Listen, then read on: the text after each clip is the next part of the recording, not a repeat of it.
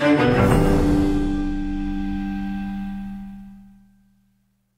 I'm Vicky, welcome back to my channel. This is part 3 of making a Halloween dress. So even though the dress is in pieces here, part 2 will already be up and you would have seen how this has all been finished. In this video, I'm going to show you how I'm going to style the wig to go with it, and then I'll show you the finished look. Okay, so I've got an idea for this wig and I've got no idea if it's going to work or not. So I'm going to film what I'm doing and hopefully it will turn out like it is in my head. So this is a lace front wig made from heat resistant hair. I got it on eBay. I think it was about $40. It wasn't hugely expensive. I didn't want to spend a lot of money on it because of what I'm going to do to it. So the first thing I'm going to do is set it on these rollers, which are just Velcro rollers that I've taken the Velcro off. I've got loads of these curlers. These are all the same size. They're about 3 centimeters across. So I'm going to put these in and steam it and set it. Then my plan for this wig is to give it a sort of 20s, 30s sort of waved vibe. But then what I want to do is set it so it's really, really solid and then cover it in black crystals. So I want to create a wig that's, really set and styled and then completely covered in black sparkles. So whether it works or not, we'll see. I've heard that either Mod Podge or PVA can be used to set it as well. I've been Googling and I haven't really found out much about it. So I'm going to get to the point where it's set into the style that I want, and then I'll figure out how to do the next bit. So it's going to be a bit of a journey and who knows if it will work or not, but I'm going to give it a go and try and bring the vision in my head to life. So the first thing I'm going to do is put all my curlers in, and I'm going to hold them in place with these really long dressmaking pins.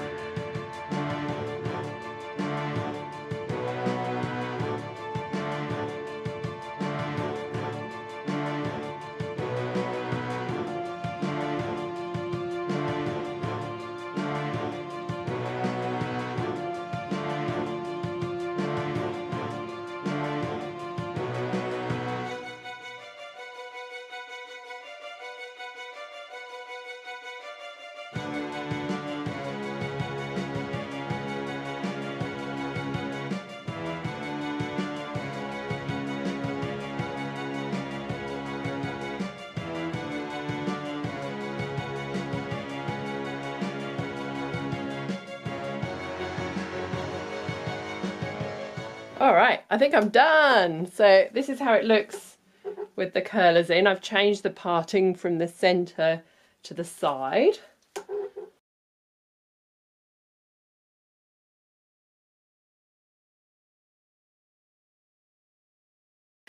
Next, I'm going to use steam to set the curls into place. So I'm just using my regular clothing steamer. And then I'm going to put a bag over it to keep the steam in. Alright, so my steamer's nice and steamy. So I'm going to steam around the wig really, really well.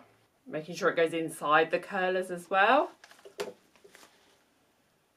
you want to steam from the inside and the outside to make sure it's really set. That's why rollers with holes in are the best way to set synthetic wigs, because you want the steam to get to all of the hair. Yeah, these are just cheap Velcro rollers. I found the Velcro just stuck to the hair really badly, and then someone suggested to me taking the Velcro off, and it's worked perfectly. So you end up with just like the sort of plastic cage of the curler underneath it, and it allows the steam to get through it. It's a bit trickier to put in because the hair doesn't grip like it does with the Velcro on. But honestly, I tried a couple and the Velcro just stuck to the hair so bad, it was impossible. It just turned into a frizzy, knotty mess. So so it might take a little longer to get the curlers in. You can buy those wireframe rollers. I think they've got little bristles on, but they're really expensive and I didn't want to spend that much money, so this is my budget alternative. Now I've got this wig sort of nice and steamed just doing this. I'm going to put the bag over it and then put the steamer up inside it and fill the whole bag with steam, and then I'm going to leave the bag on to let it cool. And then I normally do this twice, so I'll just fill it with steam. You can feel how hot it's getting as you're doing it, so it's warming up really nicely, so it's creating a little beautiful steamy environment for it in there. So I'm going to let that cool for an hour or so, and then I'm going to do it again just to make sure it's really well set, and then leave it for another couple of hours to cool down completely before I take the curlers out. So my wig has had 2 steamings and I've put it outside. I let it cool in the bag and then I've put it outside in the sun because it's a beautiful hot day outside today and it's completely dry. So next I'm going to take the curlers out, and as I take the curlers out I'm just going to give it a little spray with this super firm hairspray. I find that it can be quite slippery because it's super shiny hair, because it's quite a cheap wig, so hairspray just gives it a little bit of grip.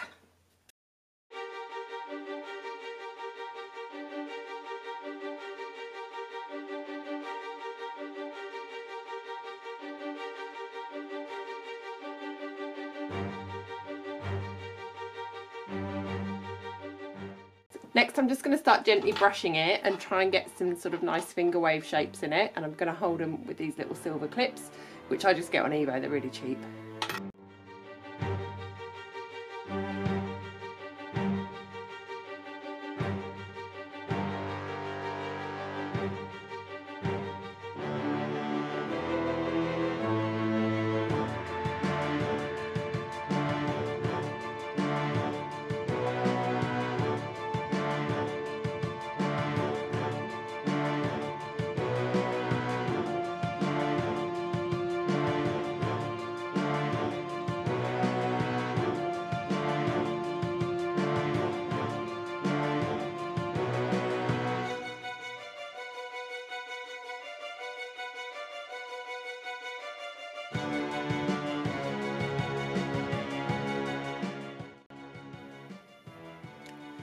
Cool, that's starting to do the kind of thing that I want it to do.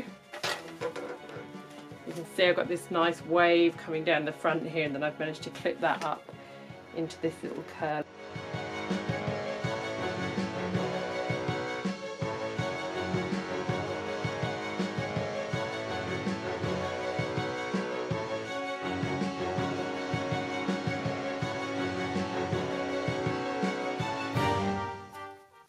I'm liking how this is starting to go.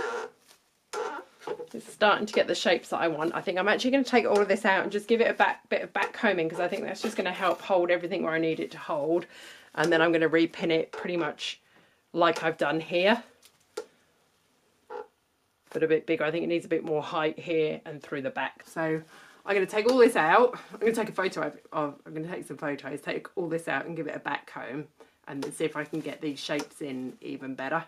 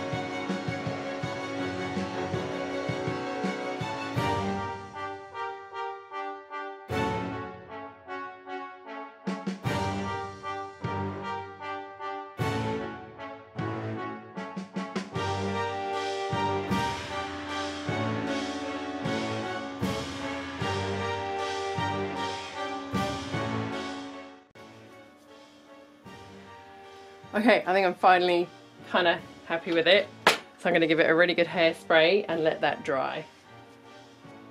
So this is my finished wig with the clips taken out. I've ended up just putting tons of hairspray on rather than using the glue or something to set it with. It's actually firm enough, I think. So the next thing I'm going to do is start adding crystals.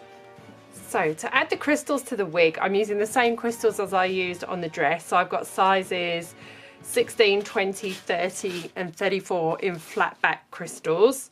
I've got my E6000 Fabrifuse and I've got my little wax pencil thing again. And now what I'm thinking is I want to use the crystals to really enhance these sort of curves and the flow here.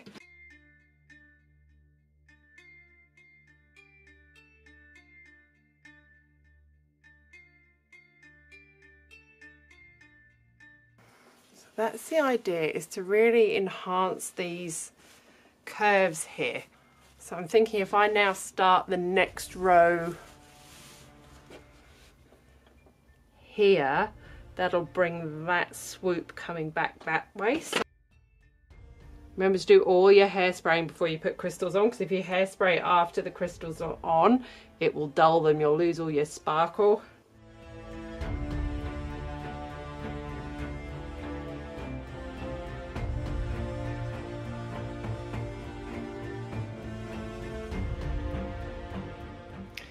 Okay, so here's where I am up to with the crystals so far. So you can sort of see that I'm fading them out. So starting with the big ones on the outside of the curves and then fading them inwards. And I've used all 4 sizes of crystals on there. I'm really happy with how it's starting to look. I would say that if you are going to try this, make sure your wig's as smooth as possible, because all these little flyaway hairs, which have now got hairspray on and that are sticking up, they make it quite hard to put the crystals on if they're in the wrong place, and they make the crystal sort of bounce off from where you want it. I'm really happy with how it's looking. So I'm going to carry on and keep crystalling until it's completely covered. So it's done. This is the finished wig with all of the crystals on. I've trimmed away some of those flyaway hairs as well. So I've got it heavy sort of down the front on those wavy parts, and then I've just scattered some crystals through the back just so it's got some sparkle all the way around. You can see I've sort of concentrated it on the front part there. Tried to make sure it looks really good from every angle. I think the black on black just works beautifully. And there it is from the front. So I don't know how long this wig will last because I've only hairsprayed it, I didn't set it.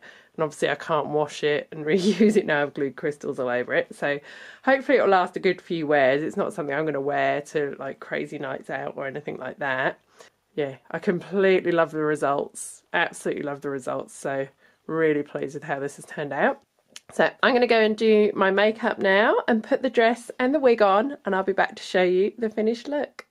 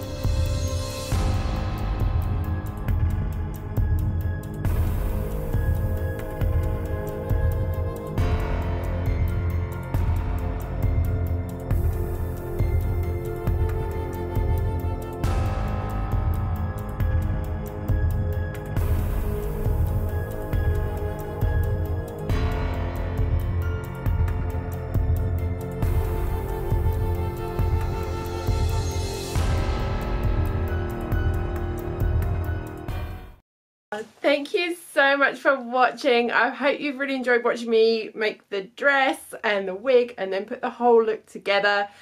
So for my makeup I went for this kind of 20s gothic doll kind of look. So I use mainly, for my eyes I use mainly the BH Cosmetics Take Me Back to Brazil palette. I used the black and the oranges from that. I used Colourpop I Think I Love You palette, the black and the sort of shimmery whites from that. And then my lipstick is Mamacita by Colourpop as well. So this is my finished look. I love it. I absolutely love how it's all come together. I love having the crystals on the wig matching the dress too. It's really different to anything I've done before. The dress is quite different to my normal style as well because I've got the sort of stretch velvet top rather than a corseted dress. And I love it. I think I'm going to make myself a short version of this to wear because I think it's super cute. So thanks again for watching. Please consider subscribing if you haven't already and you like what I'm doing. And I'll be back soon with a new video.